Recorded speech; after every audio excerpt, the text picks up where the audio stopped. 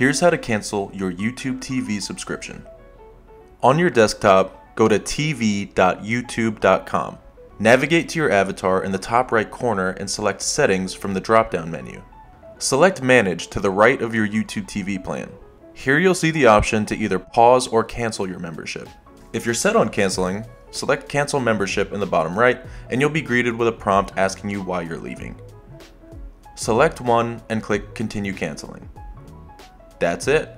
If you want to pause your membership instead of canceling, back on the membership page you can select Pause. You will not be charged for this time period after the next billing cycle. Just note that when your membership is paused, you will not be able to access any of YouTube TV's features like recording. However, you will be able to keep current library recordings.